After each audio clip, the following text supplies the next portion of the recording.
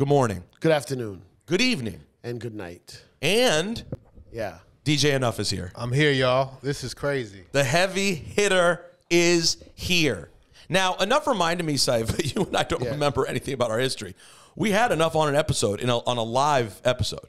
On a live episode? Yeah, we were in Brooklyn, right? Brooklyn, yep. Which one? The Flex one? Not the Flex. Was it the Flex one? I think it was the Flex one. Like, did we do a mini interview? Like, did we interview you first? I don't know. I don't remember. I was in the What crowd. was the other for that live one? There was one I was in the crowd and one I was actually there. We only did a live one in Brooklyn once with Flex. Then we did the live one at what was that spot? Highline. DJ Enuff Juan app. Let's see. You're searching it. Look at the research we have on this. It said we have a crack staff.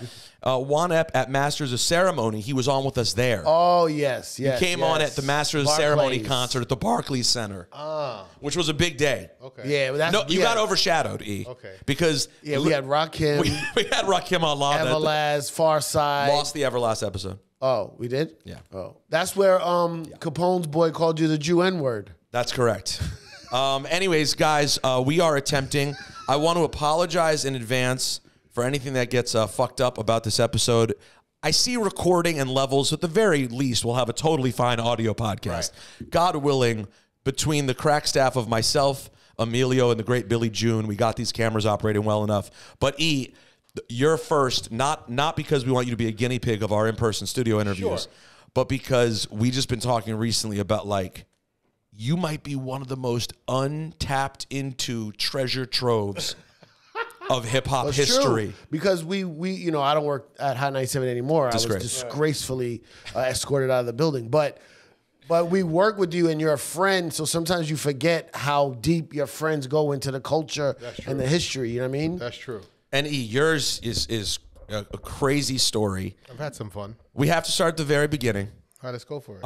And apologies. Lower East Side? Born on the LES? No, born in Harlem. Born in Harlem. Before going to the LES. Never heard that. My parents lived and resided and dated in Lower East Side, so I was made in Lower East Side.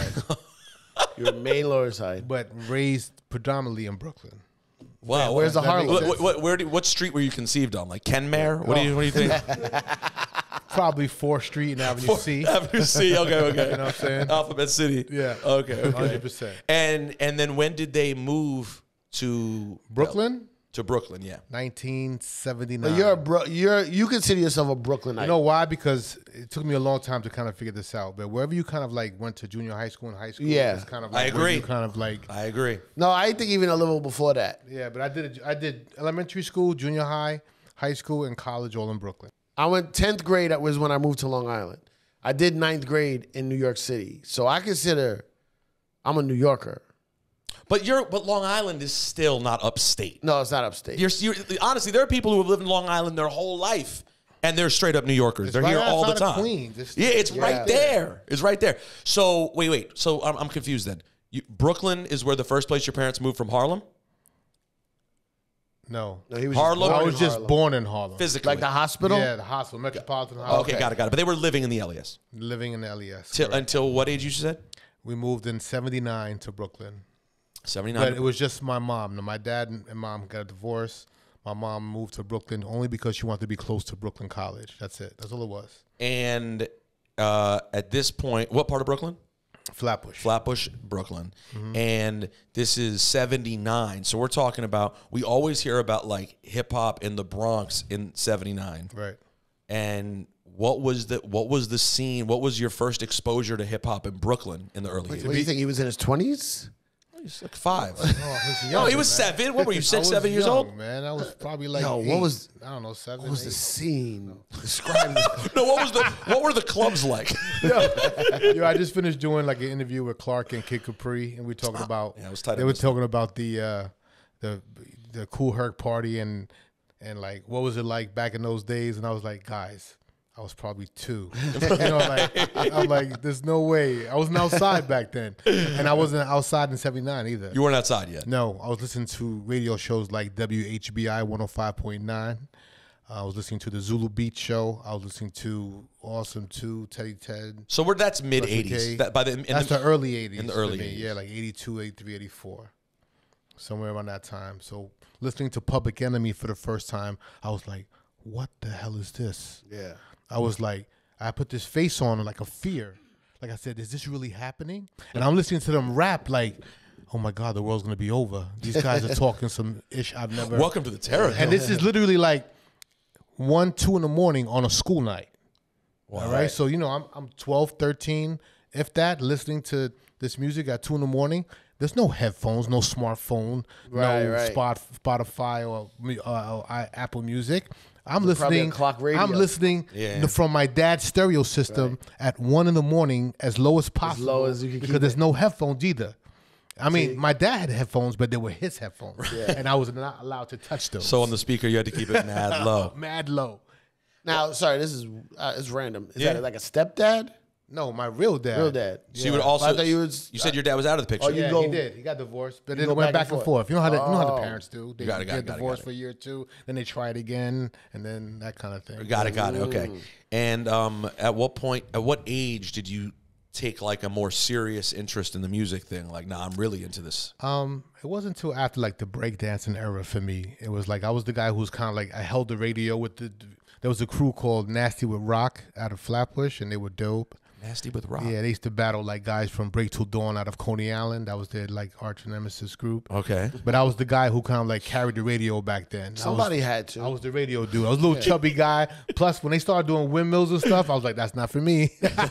I could hold the radio though. I'm gonna get technical with it. No, you know what? He was one short of the guy who was sticking the plug into the lamppost. Yeah, that was more technical. That's it. But he was holding the radio. I was holding the radio. Important job, man. Well, by the way, don't knock it. By the way, it is the DJ job. Yeah. I mean, you were essentially being the DJ. You're playing. Back in those days, I would make pause tapes. I would take the greatest records from the radio, and I would just record them, and I would try to make pause tapes to extend the breaks on these damn mixes or whatever. And that's what actually came out to be the guy's workout when they was like breakdancing in the field. Oh, you would end up making. I would make the music and the cassettes back in those days. If you ain't hip hop like that, you never did that. You didn't. You weren't pause tape mixing for B-boys. That was a real deal for me. That was everything. What was your name at that point? The Real Truth? Yeah. EWAP. EWAP. EWAP is not bad. It's not the worst we've heard. EWOP. So like, remember how Doo-Wop had his name Doo-Wop? Yeah. It was EWAP. That's not a bad name because your name is Ephraim. Yeah. So E is always prominent in your name. Of course. Any nickname is gonna have and E WAP in it. was a thing back in the day. Was it do the WAP? EWAP is a good one. The WAP was a thing. When did you get turntables? I want to say 1985. Ooh. What were these? Because, all right, my first turntable was an upright turntable system that I got as a birthday gift.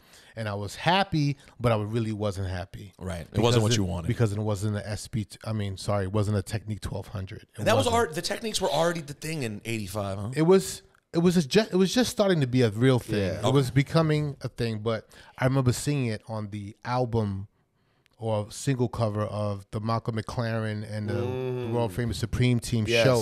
The Double Dutch single or one of the singles Scratch. had the vinyl, right? Yeah. And the turntable, and I was like, what the hell?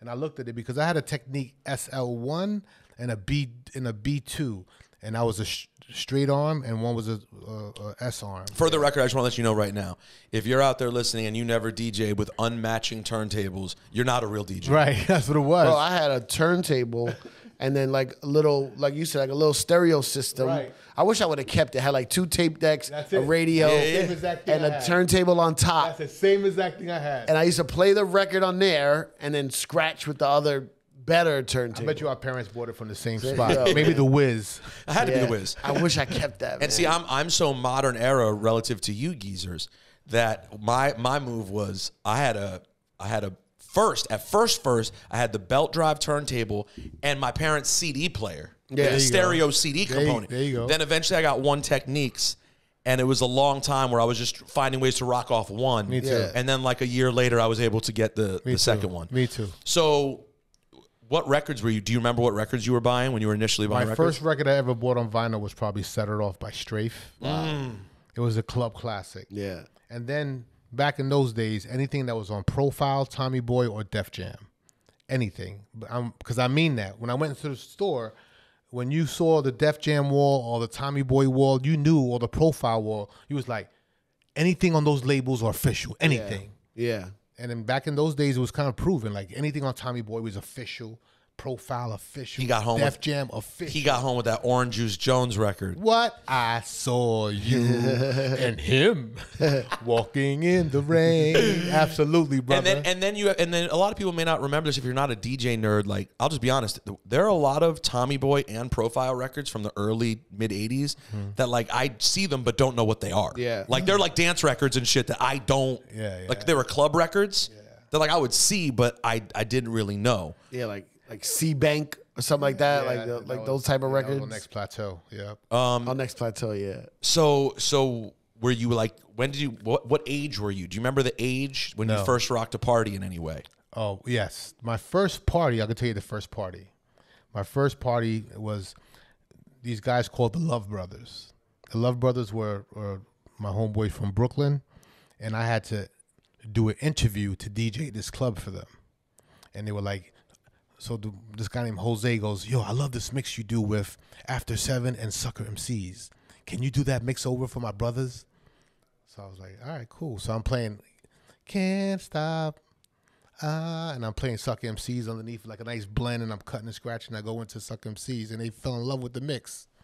And that's how they heard it, on a tape or a cassette. I recorded it from my crib, literally live, and then I gave it to them on a cassette. He got a phone call. Yo, we're going to start our party. We're doing our party with this kid named Tuffy. Tuffy helps Ralph McDaniels on Video and Music Box. He's a host. Yeah. He's kind of a big deal. So then we called the night Tuffy's Candy Store. It was the first Sunday night party way before Flex even started his tunnel parties. Way before. We're talking, so this is like. This is 91, maybe early something like 90s, that. Early yeah, 90s. yeah, right? early 90s. And then maybe after that run, I think the Jessica and Flex started the tunnel. But we were Where was this? It was on Club Negril on 46th Street and Broadway, right off of Broadway. It was an African club, but it was a dope spot, and it was right across the street from the California club. And how old were you? That I don't remember. 20, 19? I'm probably in my early 20s, if I'm not mistaken. And during the teenage years, But that sounds like a big party. Yeah, because like it was a huge party. No, but you wasn't doing like parties as a teenager, like Yeah, like school? Yeah, I was, So but you- that was like those little house parties I was doing. Yeah. Right. That's when I was still local. Right. I was still like Queen Latifah says in Juice. You're just local. You're just local. I was definitely local. So I was doing like my big to do party back when I was local was I did a high school party. Okay. And this was for my stepsister at the time. Her name was Samantha. It was her sweet 16, and her father was the super of the basement that I lived in. So we have access to the whole entire building on Brooklyn, right? But I invited everybody from Canarsie High School, Midwood High School, Erasmus High School, Edward R. Murrow High School, Lincoln High School. Sounds like murder. Before you knew it, This sounds like a podcast that white girls would listen to about true crime. No, but everybody and their mother from Brooklyn came. It was a real big to do. Cops came. They shut the party down. Wow. It was one of those. Like, what are y'all doing? In an apartment building? In the basement? In the basement. Wow, like where the garbage chute is and the whole like storage. Yep, you go through the garbage and then you end up in the area where it's just literally a big area. Yeah, that's some New York shit right We there. had the boom boom bap speakers, and it was really a party. Now, did you grow up with? I don't want to get, and I don't know the answer to this, but I don't want to mess this up. Did you grow up around any other notable hip hop people? Because of Brooklyn in that time, I feel like there's a chance. There was some. Like who? Tell us. I want to know. Like the block parties we would go to were like Clark Kent was DJing at these block parties. Okay. I would go to this guy named Professor Paul's house, and he was like a legendary Flatbush DJ. Like he was the guy. He had pink turntables. We used to call them Pink Panthers. Wow. But Hitman Howie T would go. record and some DJ sessions at his crib. And I also went to school with Chub Rock. See, Cipha. So Chub Rock. You hear me? Yeah. You see what I'm saying? He was about to skip over all this. So Chub Rock would have that voice. Hey, bro, how you doing, bro? Like he would talk like weird. Like I felt like What is that voice? Like I felt he was talking from London or something. Like, I never even thought about that. Like, what voice is Chub Rock doing? I don't know, but that's how he talked for real. And he used to always wear trench coats in junior high. By the way, I very much want Chub Rock on this podcast. Yeah, That'd be Just so you know. amazing. Yeah, so him. Wait, what school was that? I went to Midwood High. No, junior high school Huddy. HUDDE. And then back in those days, there was, I forgot his name, Kurt something. Kurt was famous too, but he used to run with like Super Cat and those guys from like Brooklyn and Queens and Long Island, like the reggae dance hall vibes, because we were in Flatbush. It was a very big thing for our neighborhood and community. Like me coming out the Lower East Side, leaving Manhattan, going to Brooklyn, it was culture shock for the first time. Yeah. So I grew up with Jews, Irish people, and Puerto Ricans in Lower East Side. That's yeah. Right? And then I go to Brooklyn, it's like Jamaicans, Guyanese, Haitian, and Trinidadian. I'm like, what the hell's going on here? It was a real culture shock for me. So junior high school, I'm raised with these West Indians. But then it did actually help because it was my first like real introduction to like Caribbean flavor music.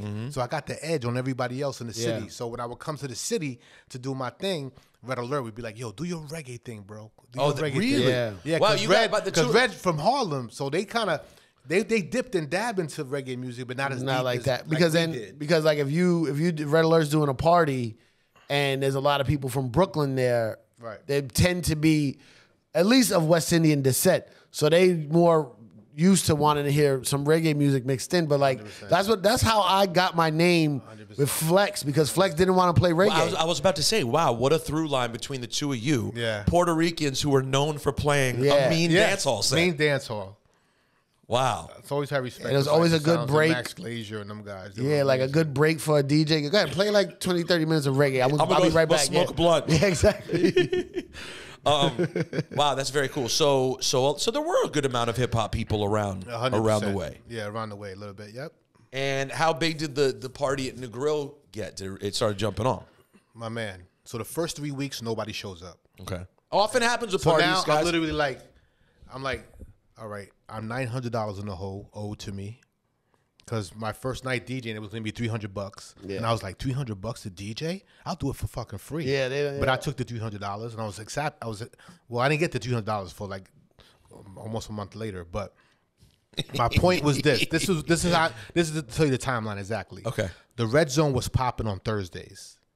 And Flex used to do guest spots on Thursday at the Red Zone. I've heard Flex shout out Red Zone before. Pete Rock, Premier, Clark Kent were also DJs in rotation, and even Kid Capri at the time. Butt Naked Tim Dog was the host. Wow. Okay, you know who that is? Butt Naked Tim Dog?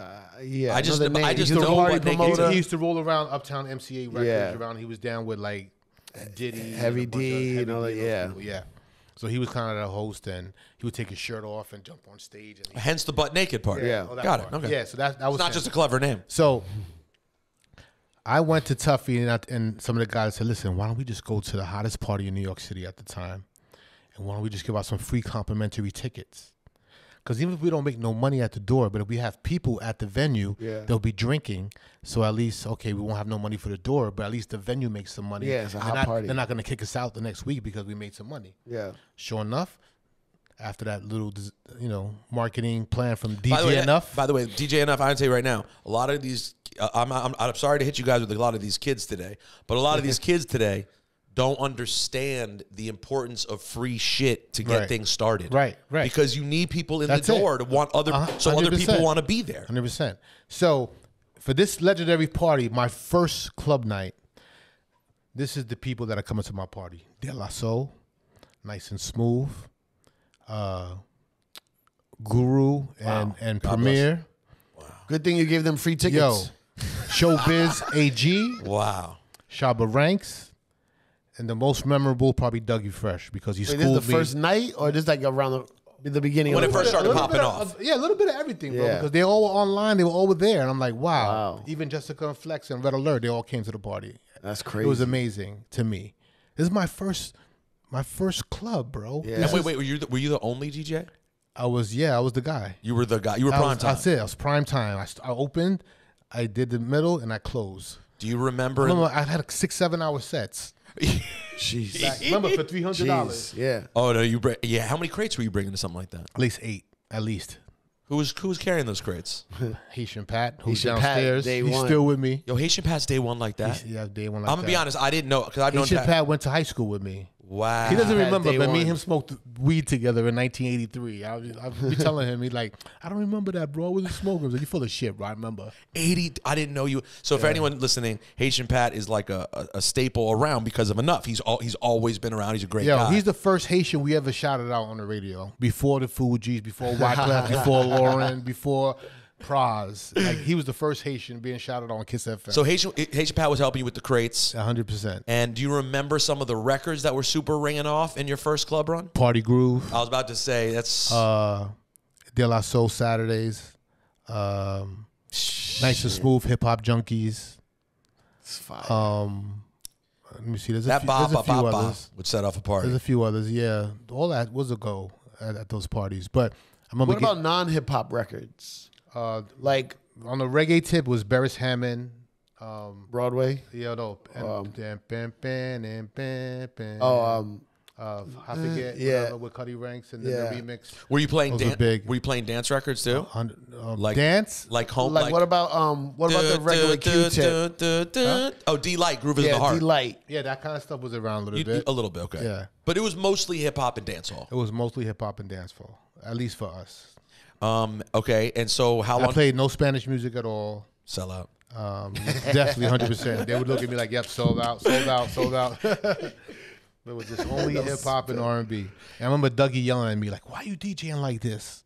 I'm like, "What do you mean?" He was like, "You got to keep them up here, and you got to bring them down here, and then bring them back up here." And then he was telling me how to had them. I don't know. All up here, too right? I might have had him too. I might have been going too hard or too whatever. But he was trying to teach me how to roller coaster party. That is the true art of DJing. That's something I never knew about. No. Honestly, I learned it from I think you and Flex and Jessica at the Tunnel because the environment at the Tunnel was so dangerous that you had to play a certain way. You had to bring it down. You would have to bring it down because it gets crazy. Yeah. Oh, you have to bring it down just so. You have to bring it down a little bit. Like it gets too wild, and we want it to get wild, and then you come back down a little.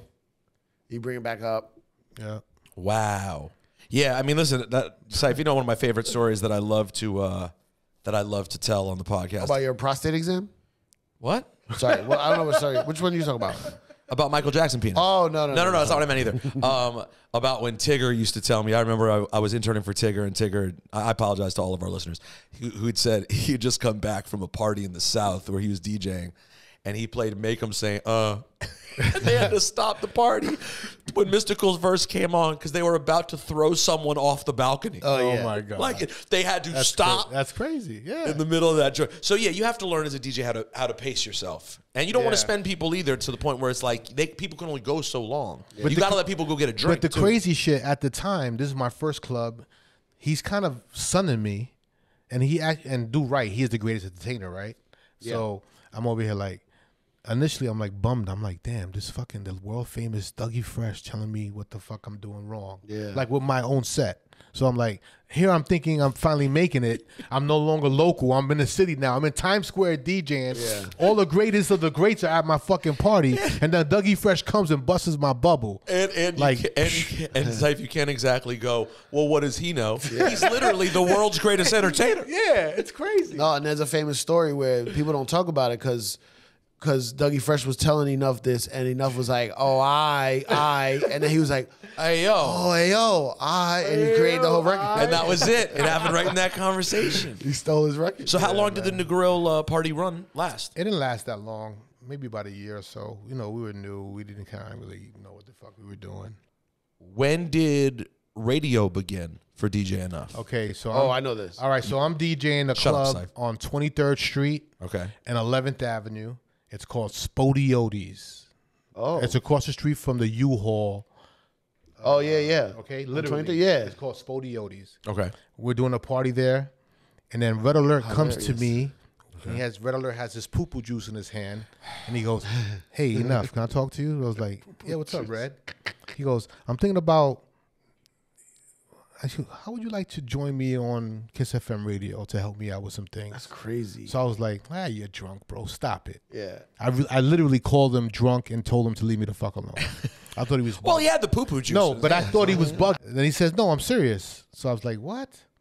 And then I got wind that Flex was leaving to start Hot 97. Wait, Flex was under Red Alert. Yes, Flex was Red Alert's apprentice first. Right. Wow. So he's leaving Kiss FM to start Hot 97. Yeah. And we're all laughing at the time. Of course. Because Hot 97 is a dance station. Right, good and luck. Funk is leaving the classic Kiss FM to fucking go start Hot 97. And at this point, Kiss FM in hip-hop terms, because terms, we're now like in 91, 92. Kiss has already been a staple of hip-hop radio for 5, 6, 7 years. Easy, yeah. Where it's been like, you already had all this incredible shit, and BLS. Easy. So it'd be one thing if Flex had said he was switching to BLS. Right. But no, we're going to go start turning Hot 97. No, he's going to the dance station. Right, to the dance station. At this point, Glenn Fisher's there, Scribble, I think, I forgot who else is over there. I know Dennis is over there too. Well, at the Baltazar. Yeah, Baltazar. Those kind of people. That's exactly what it was. And this is something that Flex never talks about. Okay. And I don't know why. Maybe he doesn't want to because he's not, whatever. But when he first started, all the whites in New York, the Guineas and all that, they were fucking calling the radio station and get this music off the radio. 100%. Are you fucking kidding me? Yeah. Our Italian producer from Staten Island nodding his head, knowing. He's like, I called. Now, this is the truth. This is the fucking truth. It was his parents on the phone. This is the truth. This is the truth. I don't know if it's just Staten Island or Bay Ridge or Bensonhurst, but those neighborhoods were not a fan of Funkmaster Flex taking over their dance station. Because remember, that meant no more TKA. That meant no more cover girls. That dance shit was big at that time. Any of that stuff. So wow, that's crazy. So it's crazy. It's a different time, bro. How long did it take, in your eyes, for Hot 97 to actually start catching on and people thinking of it as like, let's turn on 97.1? This is a thing? Yeah. I mean, maybe a few months in. It wasn't that long. It could have been too long. Maybe a year, if that. Okay. And that to me was short time. Yeah, it is. Because remember, format switch. Think about it. Funk is only doing Friday nights. Sorry, Friday Night Street Champ. What, an hour? Maybe if that. And then it was 2 hours, and then it was 3 hours. But was he coming on earlier than the normal rap shows? I don't remember. I think he came on like an hour earlier to get the jump. Yeah, to get the jump on like Red Alert or whoever was on. Maybe something like that. BLS. And at that point, so now you go with Red. Right. Of all the DJs around. Yes, sir. Of all the DJs that Red Alert knew and looked up to him, it's crazy. I always look at this like, me too. How did I get picked? Me too, 100%. You know how many? You know what he said? What? I asked him the same question. Yo, why me? Wait, you asked him then or years later? No, then. Okay. Why me? He said he felt like I had the most head on whatever. Head was on straight? Yeah, my head was on straight. He was like, "This is not the streets. I'm taking you to corporate America. Right. You'll be able to handle yourself in the building properly. You gotta handle yourself in the daytime, talking to bosses and managers. And that's what it was. 100%. Yeah, man. But like, how many opportunities I still struggle with it to this day. Like, why me? Yeah, I think that about you also. No, but it's interesting because both you and Flex know how to and always have known how to operate in the station, not just as DJs, but as business people and figureheads in the radio station. And we always get that. There's a lot of like, whoa, why not this guy? Why not that guy? They were dope. They were great mixers. They were dope. Or every time Red saw them out, they were wasted. Like the DJs, I thought had a shot at doing that was probably like a Kid Capri, Ron G, even DJ Ace at the time. There was a bunch of DJs who were just really on fire in their own right, whether it was mixtapes, clubs, or they had a little ins and outs on doing some mixes on radio, and you kind of heard that.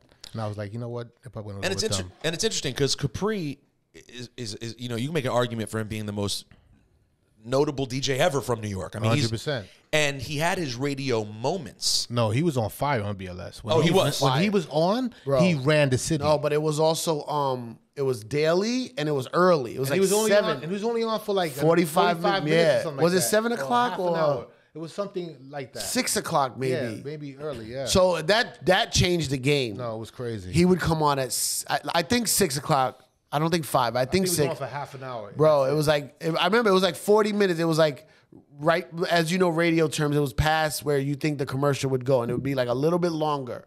But it was rocky. I worked in Chicken Choice. I forgot who was the host. I worked at Chicken Choice in Wantagh, Long Island, and at 7 o'clock I'd be like, "Hey, I'm gonna go." I would make it my appointment to go to the back and clean the chickens because I wanted to listen to Kid Capri for that because it was short. You could get like a whole set, and he rocked it. No, but he couldn't. But from what I know, what I've heard him say, he couldn't justify not going on the road to do this radio show for no money. Oh, right. Because he's like, nah, they calling me to do this party, I gotta go. I got a boat party in Virginia. I got this in Florida. He loved the actual art of DJing at clubs, and he was the first big DJ to get his own tour bus and kind of toured multiple tour buses at that. Yeah, but radio at that time was probably like no money. Yeah, but it was everything.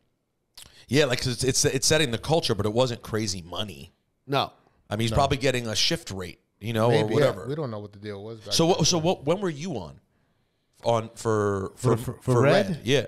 Okay, so there's these things called music conventions, right? Of course. The Gavin, the BRE, Jack the Rapper. Oh, yeah. How Can I Be Down? How can I get shot? Every time those things went on, that was my time to shine. Red would go, and I'd fill in.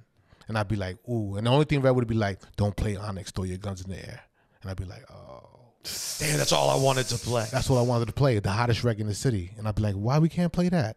He goes, I have a child, and there's no way I could support rappers that support guns. God. Like, this is my early days of, like, listening to a parent. Right. Like, he's not Red Alert no more. He's like the parent. Yeah. And I'm like, oh, shoot. And by the way, I mean, listen, I understand where he's coming from. No, I get it now. It was a rough. Why is your child up at midnight listening to the radio? that time, you need to fix your house. No, but you see, that's me. Remember? When I said 1 in the morning, listen to the radio? Yeah. Right. That's us. Right. So they are going to find a way to hear. 100%. I mean, I did go pick him up, bring him home dead. Shine him up. Shine a ball head. One gun. Two. How many? Gun. Three gun. Four. Oh, that's a lot of guns. Think about it. It's a lot of guns. So you only filled in for Red Alert when he was away? I was only filling for Red when I was away. What about regular? What were you doing regular weeks when he was there? Carrying his crates? Were you like helping him out? No, bro. No. I mean, the most I got to do was like I set him up. I would go into the lockers and pull out these big cart machines, and on these carts were promos and drops. Okay, and then in between that, he would cut and scratch, and then. Oh, you were there when he was on. Yeah. Oh, so you didn't only just come in when he was away. But then my into the building was I worked in the promo department driving a van, so I was a promo dude. Really? Working for Kiss, yeah. I worked in the van. Oh, I didn't know that. Yeah, me and Big Henry Brown. We used to, and my man Kai and Kevin. Those were the street team. What about And we had battles in the streets back in those days. Yeah, like, the street team back. I would pull up in the sound system and I'll drown the other radio stations. You go up against BLS? Yeah, easy. Like.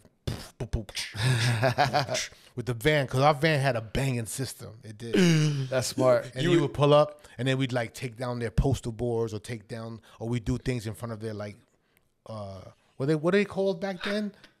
In stores. Yeah. Like, you know. Oh, at the in stores. Like that, in stores at Dr. J's, we pull up at Dr. J's. Right, so all the stations show up to the store. Exactly. It'd be the funniest thing, but it'd be the best thing for the customers. Yo, when Enuff was pulling up, next to the car next to him, it was like Master A's Jeep ass in real life. Yeah. And he was looking out his window, and you know who he was? Yeah, he was Spanish Chico Rico Suave. Chico Suave, yep.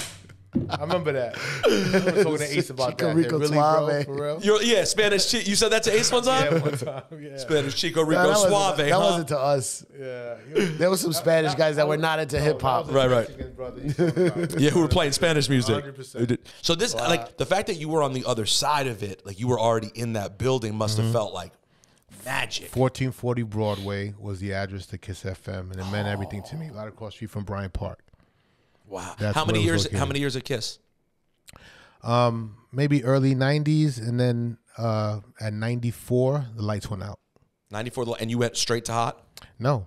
I went straight to Europe. We went BIGs between. I lost my job. Okay. And then I felt like Cipha when he left Hot. You went to Eat, Pray, Love in Europe? Then, no, I'm gonna tell you what happened. So on my last radio show, I get a fax. This is how old it was. Okay, I love a fax comes in. DJ Enuff would love to book you in Switzerland. Can you please call? And I don't know why I had this stupid accent, but it's Swiss enough. Anyway, so in my mind, now this is Brooklyn enough before I had any education, right? And I'm like, yo, who the fuck listens to hip hop in Switzerland? Yeah. Right. And this is me thinking, I'm thinking blonde hair, blue-eyed chicks selling cheese, chocolate, and yogurt. Yep. You're not all wrong. Yeah. But was there. Except they love hip hop. But that's what it was. But then when I get there, it's nothing but Latins, Africans, and I don't know what, maybe Dutch, like Middle Eastern, whatever too, they. also, It was just crazy. Yeah. And then I meet this incredible DJ Cutkiller from Paris at my party. Me and him turn this party upside fucking down. Okay. And then for the next 12 years, I'm DJing every year in Paris with fucking DJ Cut Killer. It's crazy. That's when, what's his name, Jamal? Yeah. Jamal from Stress used to come, you know, because me and Cipha were part of the Jamal same. from Stress, you're Jamal? Yeah. That's how I met him. Me and Jamal. Me and Cipha in the same fucking crew at the time. We were part of Flip Squad DJs. And I'm literally traveling in the world after I got my gig taken away from me. So I was like, fuck it. All right, I lost my radio shit, but I'm traveling the world now. Damn, but you caught the right moment where like hip hop, because all those European guys were like either bootlegging, they were popping though, radio tapes. They were, and they were fucking. People used to tape the radio and mail it to different countries. Yo, just tape the radio. Listen, I go to a record store. You see Red Alert, Chuck Chill Out.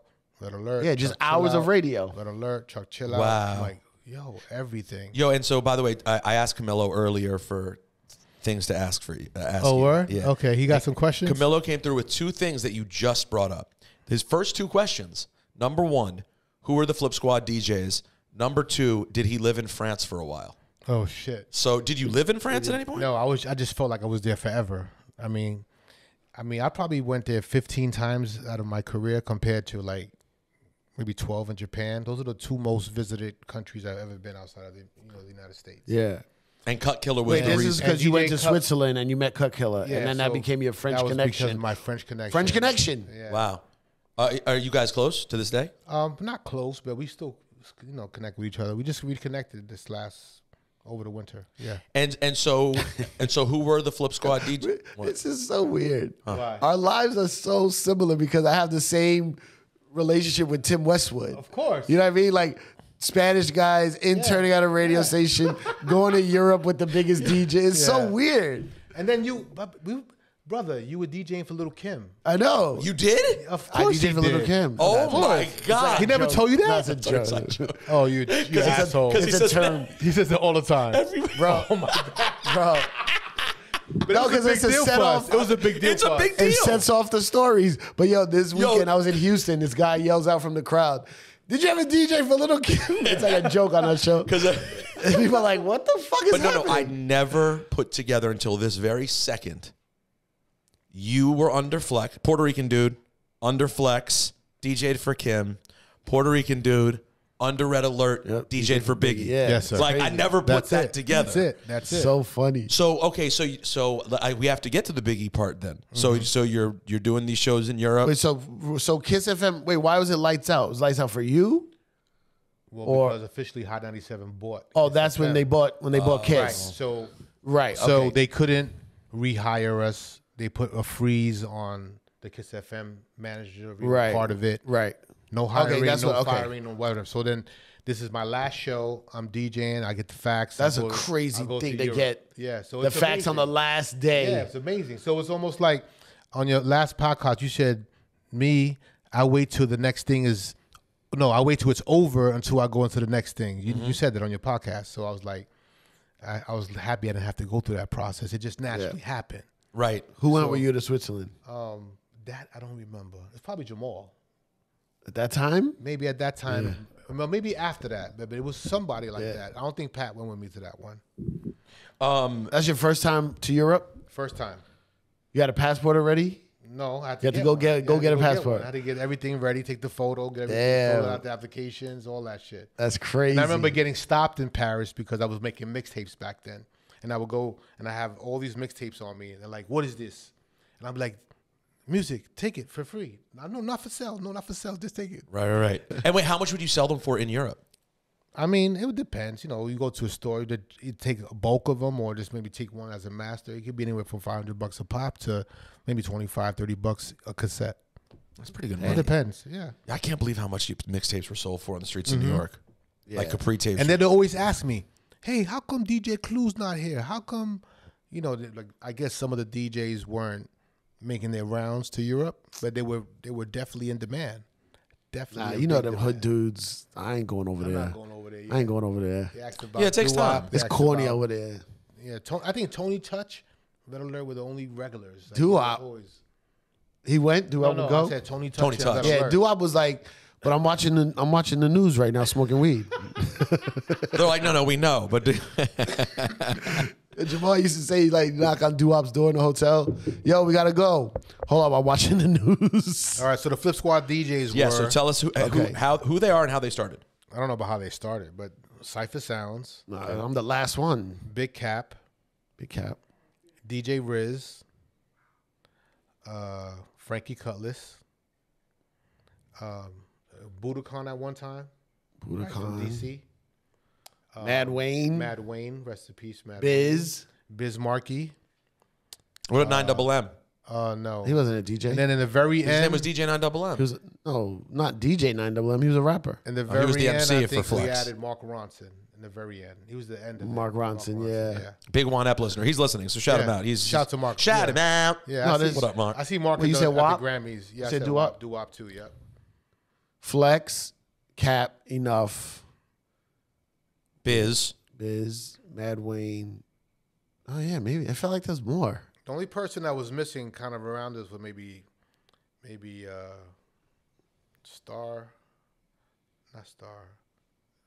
Lovebug Starsky.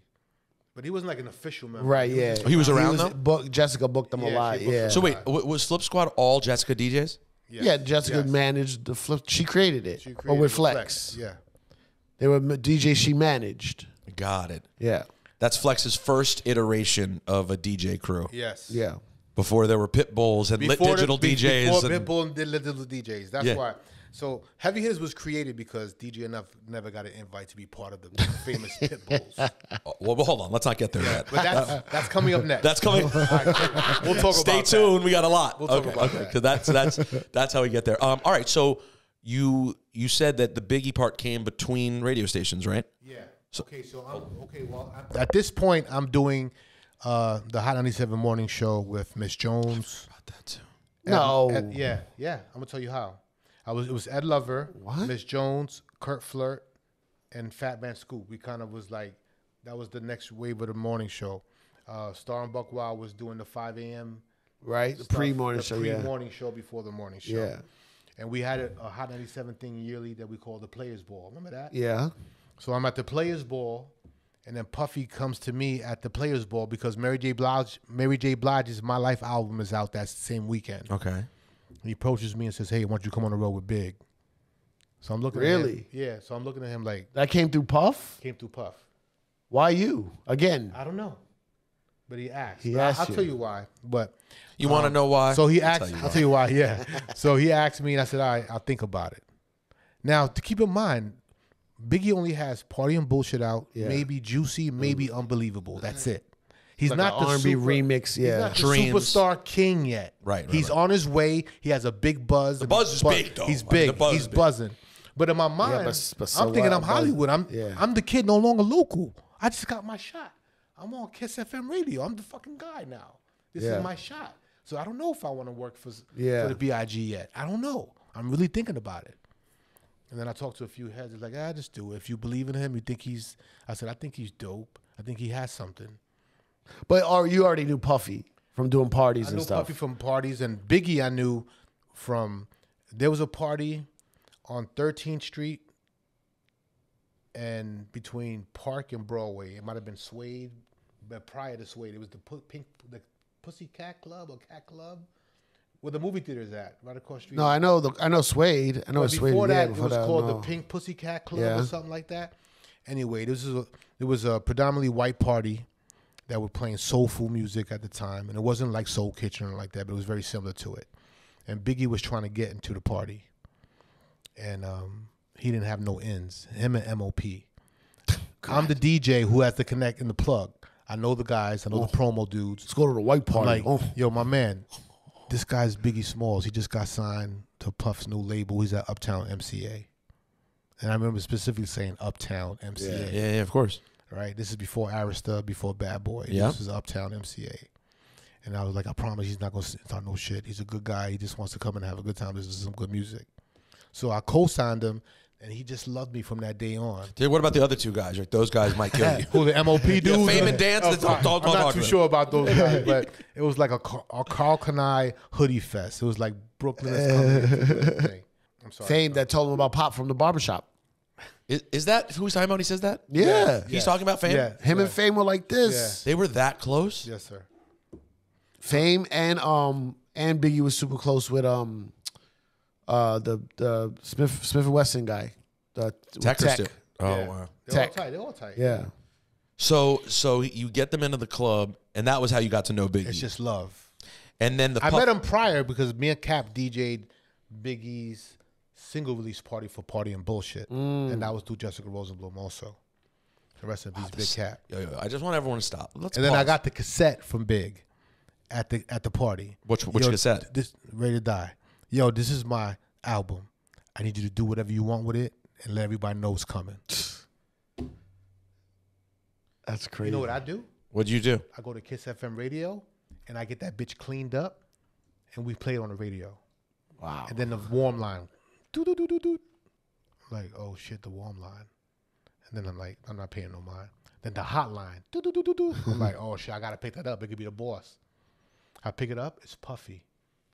What the fuck are you doing? Playing my B.I.G. shit. I'll fucking kill you. It sounds like Puff. So I'm like, now this is early DJ Enuff who doesn't understand a marketing plan or a single rollout, whatever monies you put into laying out your shit, the merchant. Yeah, apparently Biggie didn't understand that either. Yeah, exactly. No, he didn't. And he didn't give a fuck. Biggie was just happy to, his album was complete. Here, take my shit. I love you. Have a great time with it, Brooklyn. Yeah.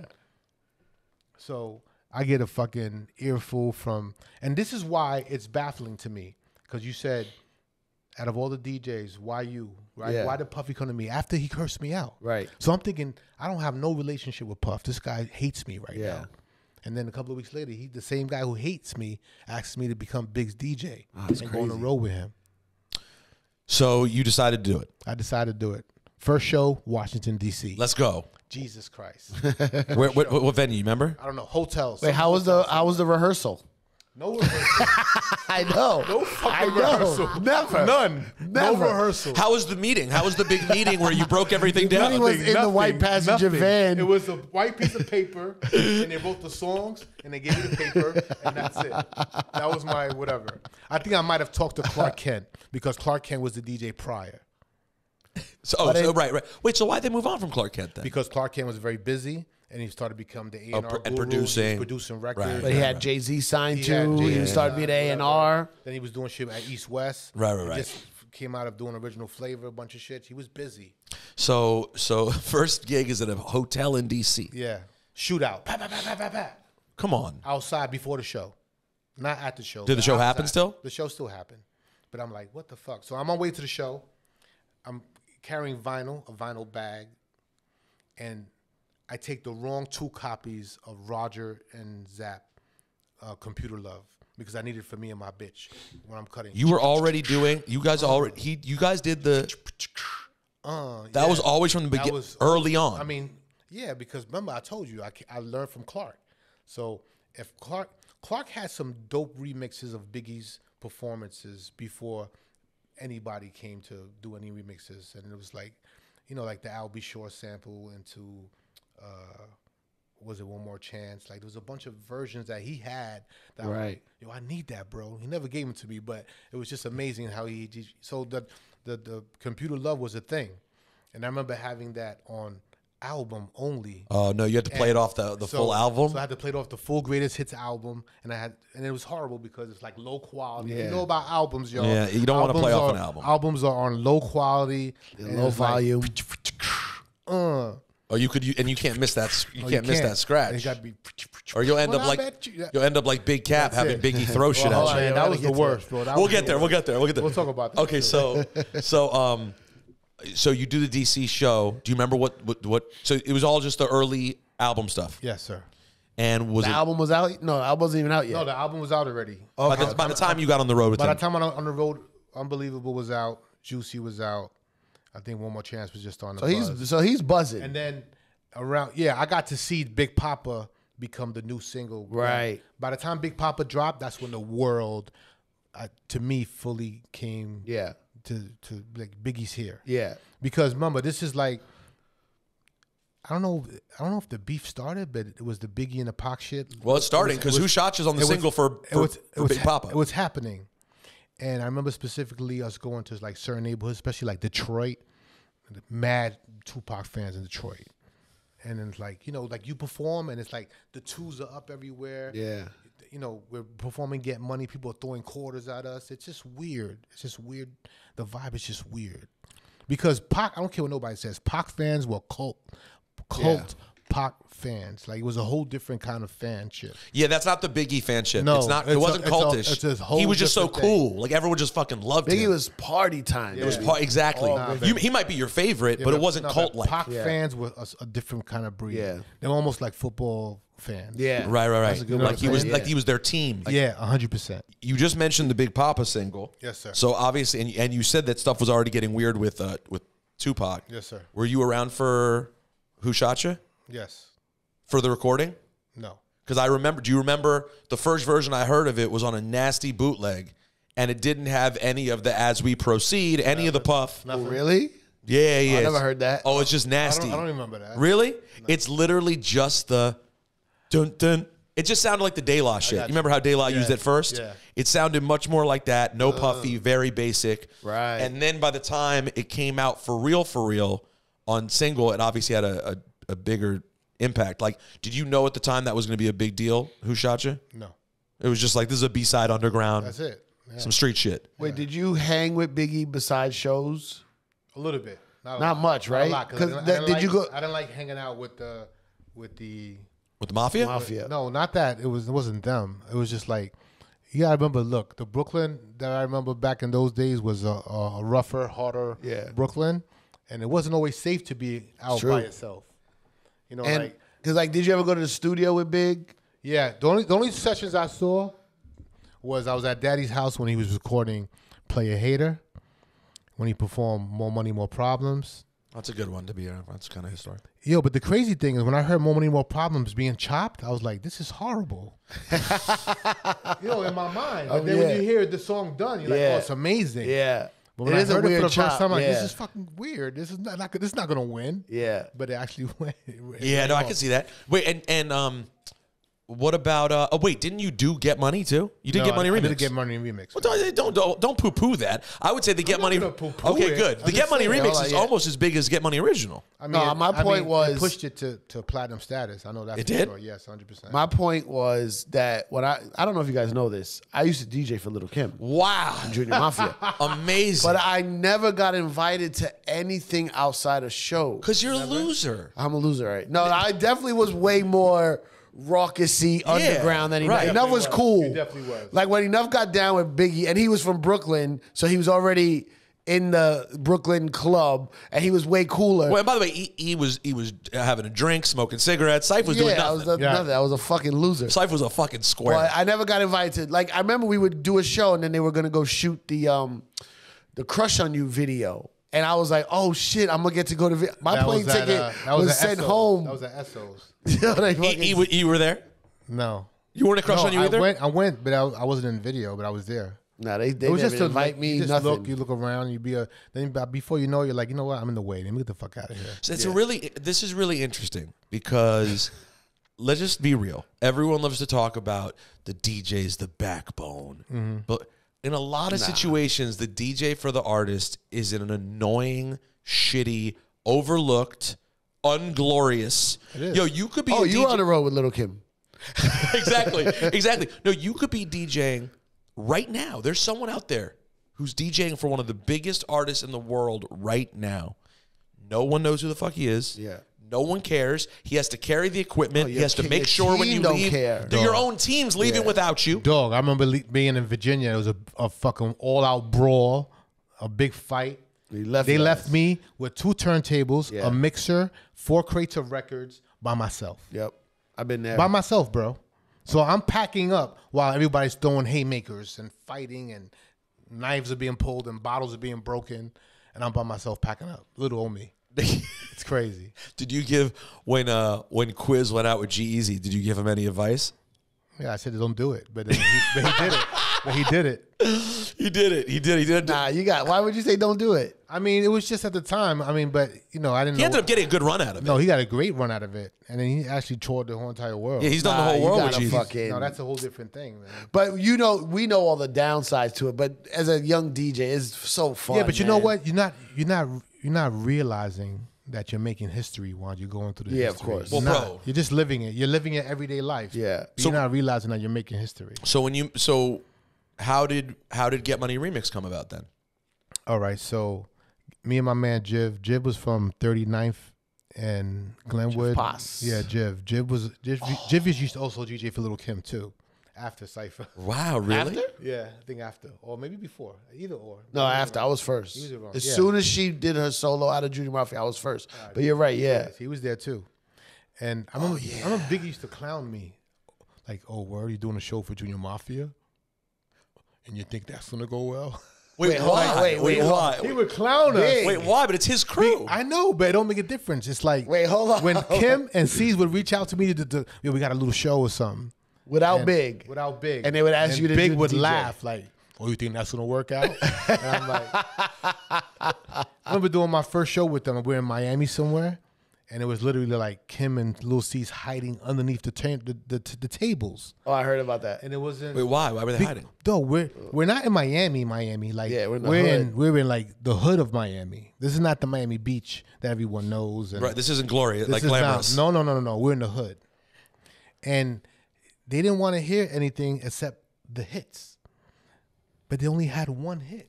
They had only Get Money. No, two. Players Anthem. That's it. But it wasn't enough to do a whole show. Yeah. And how long were you slated to do? Like 30 minutes? At least half an hour to 45 minutes. So you're there trying to do that with 2 songs. It's kind of hard. Yeah. It's very rough. By the way, artists, if any artists are listening, that's a note to you. If you have one song to play, don't agree to 30-minute sets. Nah, I did it. What do you mean? I did it with Nina Sky, bro. We made a fucking... How'd you do it? We would just do covers. But you guys were also creative, and that's where your DJ input. Yeah, and it was also not... It was 2 girls singing. It wasn't like grimy hip-hop. You know what I mean? Right. Yeah. It's a little easier, but you can make it work. You do a little DJ shit. You do some crowd participation A cover shit, of something they know. Cover something, 100%, remix. 100%. But Kim and C's weren't doing that at So that this time. is... That's Not so yet. Biggie... Not yet. You did the whole Biggie run. Right. Then he puts out Junior Mafia. Right. No one even really realized there was a difference. It was just another Biggie song with Kim and C's on it. So that's Players Anthem, and then Get Money, which is crazy big. Right. Get my. I remember the But first this is- time. So I'm gonna tell you the real. But was Biggie doing Junior Mafia shows? He a little bit here and there, the ones that he wanted to do, unless there was a good bag or whatever. He took them to went to Amsterdam and Rotterdam with Junior Mafia. Yeah. That I remember. And then he went.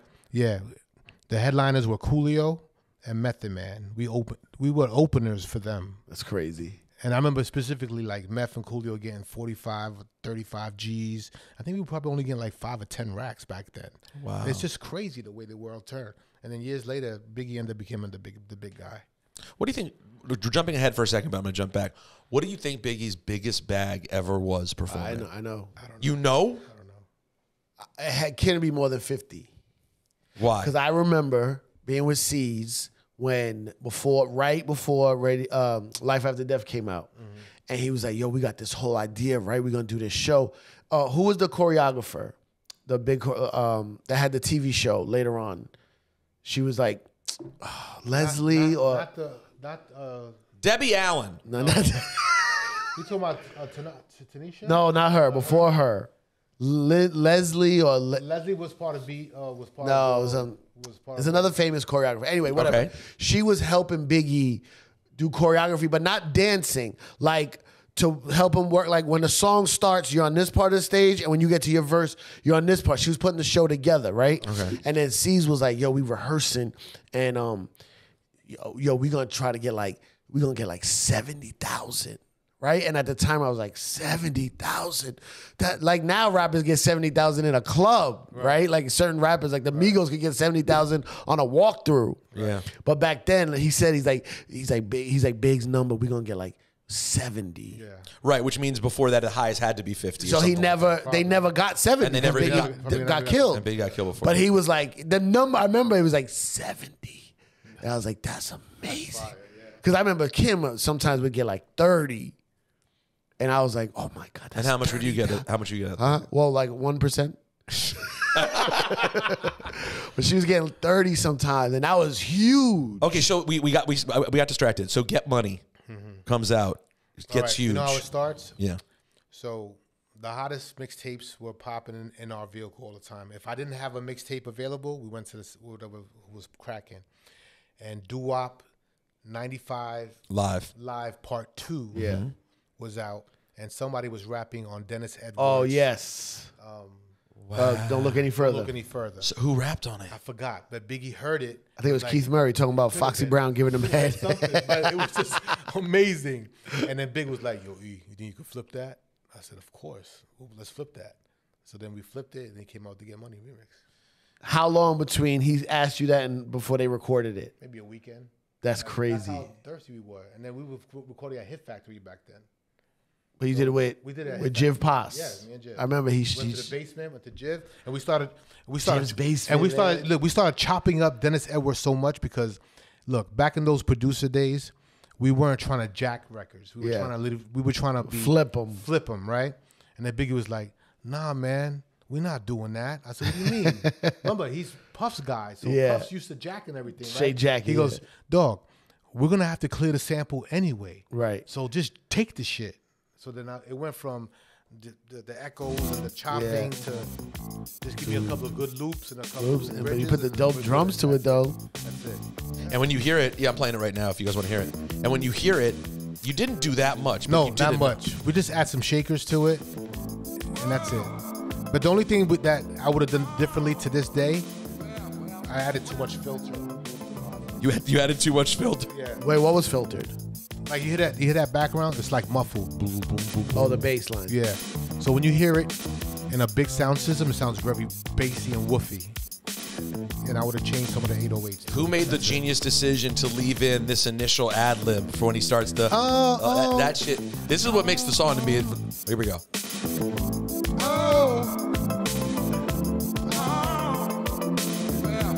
I just want everybody to know I'm proud to admit who I am as a human being. Yeah. I never heard this song on God's green earth until Get Money Remix. Really? Never. Oh yeah, we have many discussions about he doesn't know about like black barbecue music. Yeah, no? I don't know that.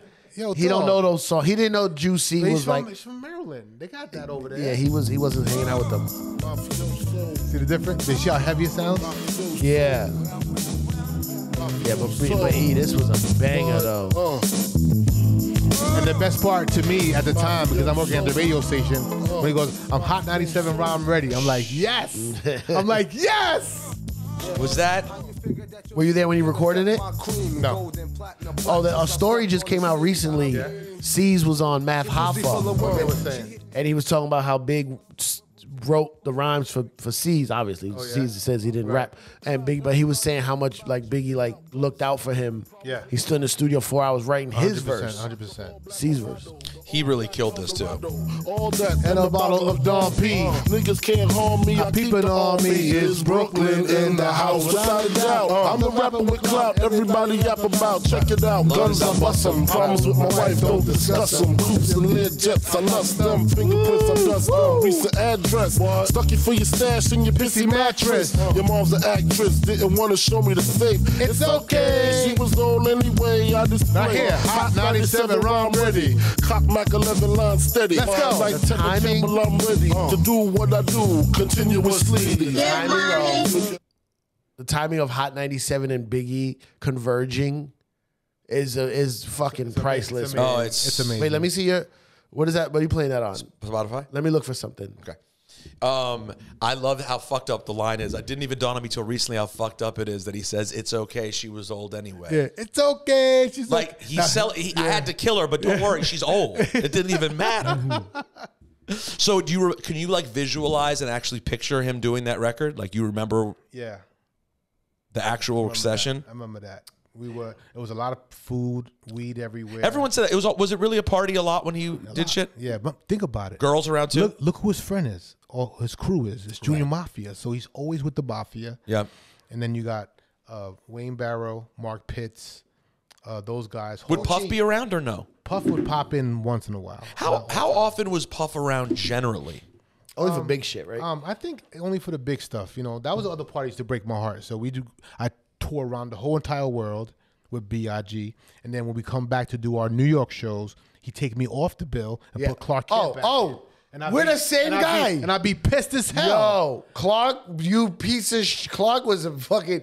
We would come back to New York shows and they would get Clark to do them. Yeah. And we're like, I was just with you in fucking scumbag Mississippi and I don't get to do the New York shows? Yeah, it was Fuck crazy. that, man. Yo, you guys both had the exact same shit. And it was Clark for both of you? So, because it was Puff. Because it was Puff higher for both. Look, Clark was the bigger DJ. Right. I'm clear. Now at this point, I'm clear. Yes. But back then, living through it, I was pissed. Right. Yeah. I'm like, yo, I went through shootouts with these guys. Right. I went through fist fights and we're missing flights and tour buses and the tour bus breaking down and people died that year. Like, and I can't do the Apollo show? Are you kidding Right, me? I can't do the Apollo. It was like, what the fuck? Did you do the show in the movie The Show? No. That was Clark. My man goes, Clark Kent, one time. Oh, I forgot. He gets the ad-lib on it. And that ends up on the soundtrack, too. Yep, on the show soundtrack. When I met you. Were you tight about that? No. That one would have gotten me tight. I wasn't tight No, but not doing the New York shows. Because that was done way before I was even around. Oh, really? That was that was just when Clark was still DJing for him. Yeah, 100%. So you and Big didn't like hang out socially a lot. Not much. But it was but also he was a kid. Right? Big was way younger than you, right? Oh, yeah. And Junior Mafia, like... Big was like 3-4 years younger than me. I mean, C's was like 7 years younger than you. Like, yeah. So, how do you like think of your relationship with him? I think from a professional standpoint, it was incredible because I know I wasn't there for him all the time because we alternated as disc jockeys during that era. Like there would be some weeks Cap would go and some weeks I would go. yeah. So I was double booked on 2 tours. I was on the show tour with Def Jam, and then I was on Biggie's tours. So I kind of rotated back and forth with those tours. Who was on the show tour? It was Foxy Brown, Keith Murray, Jimmy Henchman, Henchman. Yeah, Jimmy Henchman, and he had a Bulletproof Love record with some girl named. Is it Shanice? I didn't even know Jimmy Henchman had records. Yeah, well, he had a label or something. It was Ghostface, Raekwon, Onyx was that on it? Some of the Onyx guys were on there. Damn, who else? So it wasn't Meth and Red. Oh yeah, that makes sense. Meth and Red, and I'm missing somebody else. Is there any worse? You were the DJ for the tour? For the tour. Not for each artist. No, I was like the DJ, Hype it up DJ and all Enuff, who would just be doing his thing between Right, and that. then we'll go between, yeah. Is there any worse sound? You guys might totally disagree, and knowing Cipha will be like, I like that version better. But for me, is there anything worse than when you're going through your Serato? Cipha never happened. Also, he's too organized, and you hit How High, and it's the regular version. Bro, Doo-Wop You used to probably play love the that original version. Only because I saw Doo-Wop play it, not by mistake. Like, he played the regular one, and it hit. And I was like, oh, shit. Like, it does hit for some people? Yeah. I mean, this is a long time ago, but yeah. Because that Fly Robin Fly was that like shit such was fire. magic. That's fire. It was. So you said professionally you consider it great. Yeah, because I remember. Okay, so remember I told you we went back and forth on these different tours, and then there was a few weeks I wasn't on the road with him, and I came back to New York to go to a vibe party. He's at this vibe party, so B.I.G. in his dip silks and Versace clothes and gaiters, whatever he just happens to have on, gets on his hands and knees at the vibe party, begging for me to go back on the road with him. So I felt like, oh, I'm the man. Oh, no, but listen. Wait, hold on. He literally, he did it like he put on a show for you? Like he really wanted you to? Yes. Like, brother, please, you got to come back on the road with me, please. But were you not on the road with him? No, I wasn't on the road with him at the time. I was kind of like on and off. I was like.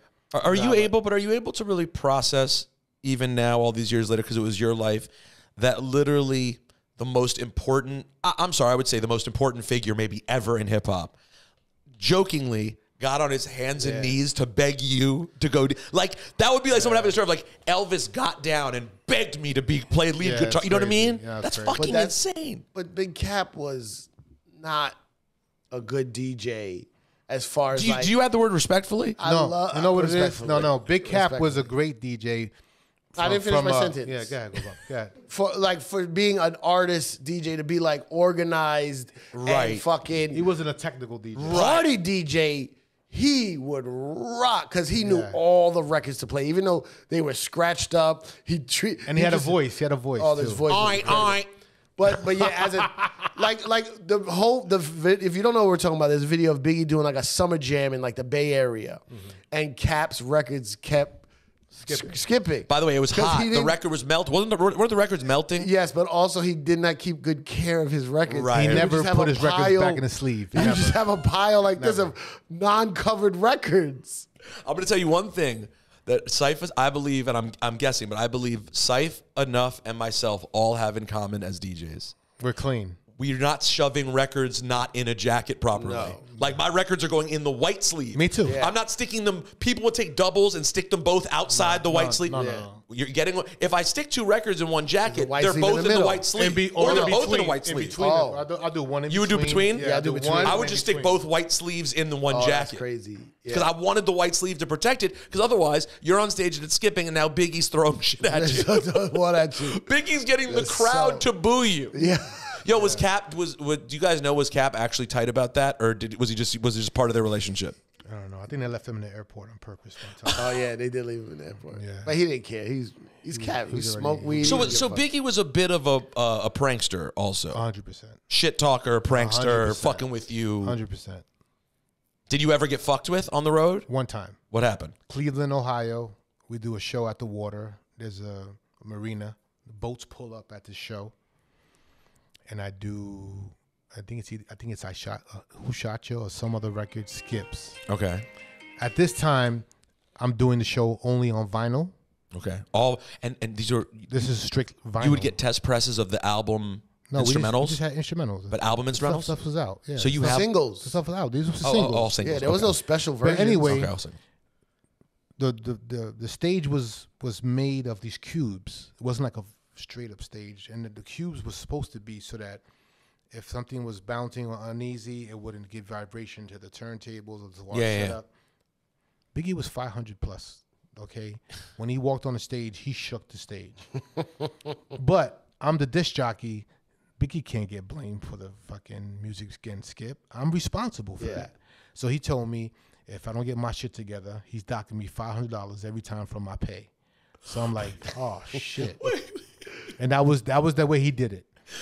The first time was James Brown. The first time he did it was on stage, like the crowd is booing, and they were like, "Boo that motherfucker!" That's the reason why. So you got the exact same treatment that Cap got. A little bit, at least once. But one time, and one time only. It never. After that, Clark Kent taught me a trick. He said, "Pre-record the show on DAT, and just have it." So if you're ever in a sticky situation, just play the DAT. So if the setup is one that you know is going to be skippy. Yes. Look, brother, I didn't have the instant replay machine out at the time. Right. They had it, but I wasn't bringing it out at the time. CDJs were available, but I didn't have no CDJ controller. So a skip is a skip. You're fucked. That's it. That's it. Serato wasn't out then. Wait, but I love this idea, though, that Biggie gets on stage. He's the reason it skips. Yeah. And you have to get booed by the crowd. And I got to get booed by the crowd. Yo, everybody say, fuck the DJ. And I was like, I came with you. I'm not some local guy you just picked up at the airport. Wait, Enuff, what's the story of some kind of beef or a shootout or something, and then did you lose your passport? Okay, we had a big fight somewhere. I forgot what city. We all lost our passports. And I know this for a fact because the lawyers had contacted us. Right. That's how they found you. They were trying to get us to pay some money or something. Or they were trying to sue us, but I ain't paying no mind. But you lost your passport, so did you have to rent a car or drive out or something? No, I lost my passport, and we were domestically in the States, so it wasn't like it was. But that's how they found you for the lawsuit. Yes. Okay. I have a real dilemma right now, and I need your feedback. So, okay. We're currently 23 minutes away from the hard time that you guys said you had to go. Yes, 23 minutes. I know what you're gonna say. Where do we go? Do we just say we are definitely going to do this again and like set a date in a couple of weeks? I don't know. Whatever you want. Mind you, anytime we've ever said we're going to do part two, we never do we've never done it. So it's like to be continued, and then the show just gets canceled. I'm very professional, bro. I know you Is are. that your fault? Are you having fun? Would you want to do this more? 100%. So if we said literally we're going to do this again in 2 weeks I'm down. and pick it back up, like on a Friday, maybe again. I'm down. Because here's the thing. I want to get back to those flex stories and the pit bulls. There's so many. And we haven't mentioned the name Kanye West has not come up Yeah, yet. we're still in 95. We're still in 95. Bro, I remember I'm not gonna tell you right now, I'll tell you part 2. When Tracy came in to Flex's show and I was there and she said she wanted to hire DJ Enuff. I know that story. And she asked if you guys knew me. And then I remember going to a party. Now I came through the DJ Riz camp, and then I was Funk Flex Big Cap World, which 2 very different styles of DJing. And I went to a party on 14th Street. 14th. Yes, sir. And I went and I saw DJ Enuff. 14th and 9th. Yes. And I heard Enuff play, and I was like, what is this?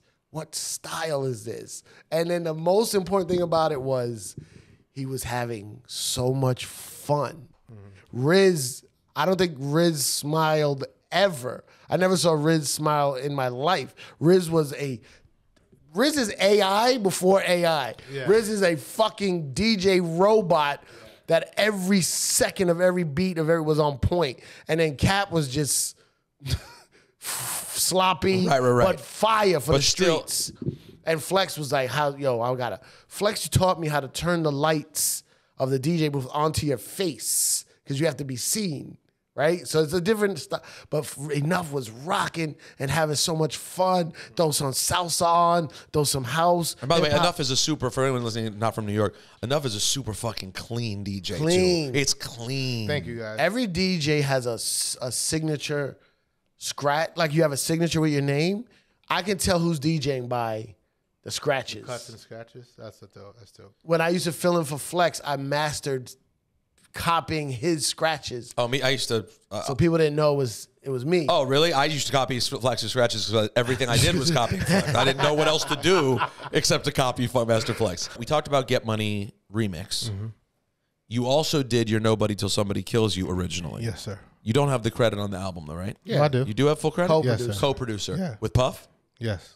And Stevie J. And Derek D. Angeletti and Faith Evans, myself, and Jiv. That's the way it went back in the days. If you wanted to be on the album, if you didn't take it, then they would leave it. That's so who really did the record hands-on? You and Jiv? Me and Jiv. 100%. No, there's the version they did. I remember I went to Jiv. Because there's an original. Yeah, there's two. There's both mixes. There's original. I went to Jiv's original studio in the basement. Billy Preston sample. Mm-hmm. And I think at the time, Billy wanted more than, I think the Biggie estate was willing to cough up. Yep. So then I think D-Dot and Stevie J and them replayed everything, which just bended the rules a little bit, gave it a different sound, but still ended up. It's still generally the same song? Yeah, for the most part. Yeah. Cipha, you were saying? No, I went to Jiv's studio. Jiv, actually, now I'm thinking about Jiv taught me a lot how to use the MPC. Like when I wanted to learn how to produce, he was like, come to the crib and I'll show you how to do it. And then he played me that beat, but it was like way harder than the one that's on the album. It was very sad. I'm a big hearing aid. Was like, you hear how sad that sounds? I was like, I love this. That's crazy. And I was like, wow. Yeah. He was like, Enuff, we're gonna make some money together. I'm ready. And I was like, yes, I'm gonna win. And then he dies. Yeah, he fucking dies. He destroys my. Were you gonna DJ for him for the second album? Supposed to be, yeah. Wow. They talked about like us wearing suits and then him like coming out of a coffin. That's what I'm telling you. That's what the lady who's choreographing it. Choreographing it. That's right. There you go. I got it. They were talking about all that stuff way in advance. Yeah. So how fucked up were you off of his death? I was bad. I almost quit everything. I was literally in the handball courts where I grew up in Brooklyn, smoking weed, drinking beer, like 11 a.m. in the morning, just sitting there doing nothing. And blaming it all on hip hop, you know what I mean? Right. Instead of life, but just blaming it all on hip hop. I wanted no parts of it. I was just tired. Shit. What a weird experience to mourn the death of someone you know, as the entire world is mourning the death of who to them is essentially just a celebrity. Yeah. Was that a weird experience? Because everyone's talking about it, and you're like, no, that's my man, though. It's nuts because I remember telling D-Rock, I was like, D-Rock, please take care of him. Because the death threats were real. All that stuff that you hear in the documentaries and all the tales. Yeah. People calling up and hanging up. And that stuff was real. Really? Yeah, so because that stuff was happening on a regular basis. Wait, that's what the skit on the album is like, somebody calling and saying, I'm going to kill you, but he made it funny. Yes, 100%. But I told D-Rock, yo, please take care of him. And I remember them saying, yo, we're going out to L.A. I'm like, no, man, how's this a good idea? Yeah. I'm like, just the past 6 months ago, a year ago, Pac died. Yeah. And then they're still blaming you for that. Like, where we go? Why? Why would you want to go to L.A. and party? But Puff was like, you know what? We got the Soul Train Awards. We're finishing the album. We're just going to go out there and party and just celebrate the album being done. Well, and Big had obviously already done going back to Cali. Right. So he clearly had the mindset of like, he loves Cali. I'm moving past this. I'm going to have fun out there. 100%. He obviously had some faith that it would be okay, that 100%. People would just fuck with him and it would be okay. A lot of people fucked with him. And people did, too. For the most part. Yeah. Yes. 100%. Yeah, but that's a rough one, man. Yeah, so I decided to stay back, and for a good reason. I think, because what if that was me in the car next to them? You know, we never know. What so you really didn't go out of worry? Like, it just doesn't make sense to go. No, I didn't go. Made no sense. Wow. The first, I don't know if you guys know this. I used to DJ for Little Kim. Okay. The first time I went to LA was with Kim, and it was like we weren't allowed to do nothing. We went for an MTV thing, right? We landed. There was like security, not hood niggas, like real professional security. And we went to the hotel across from the Fat Burger that Biggie talks about in the song. I want to squirt, I take it to Fat Burger. Mm-hmm. And then, so we're in the hotel for like 3 days, and they do not go outside. They don't step outside. So I was like, I wasn't in Junior Mafia back then. No one knows who I am. So I just like walked around the hotel by myself. I was like, I'm in Los Angeles, Hollywood, and just walked around. But like they they had mad girls come to the hotel because I was like, how do you know all these girls? And like, yo, we used to be out here all the time. Mm-hmm. We love LA. Mm-hmm. All that shit that happened was fucked up. Where were you during the funeral? I was there. Were you like all together? Were you like with the music? I went there. With Junior Mafia? And I think me and Angie Martinez went together, if I'm not mistaken, yeah. And then I remember they asked us to, I think, carry his coffin out, but I missed that. I think it was like Lance on Rivera's and his brothers, and most of them kind of like went out to carry the coffin. To be pallbearers. On my list of questions, as we head towards the end of part 1 with DJ Enuff, the first time there will ever be a part 2. Cass 1 said, ask him the story of when he quit Star and Buck Wild. Oh. You gonna do that here? Why not? We're still in the early days, because it's still early-ish. Star was very controlling at the time, and he was trying to control what I was playing, and I wasn't really happy about that. So I just got up and said, I'm out of here. Fuck this. I quit. And I just left the building, went downstairs. Mid-show? Yeah. Mid-show, okay. Right? Walk out the building, have my book bag on. And then Tracy Clordy, the Ice Queen, ran downstairs, met me in the street. Where you going? I quit. Fuck this. I'm not doing it. I'm not listening to him. Whatever.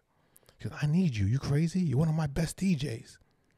So it was the first time I felt important at Hot 97. Yeah. Wow. Like, for real. Because I never felt that. Because... What about when security was escorting you out?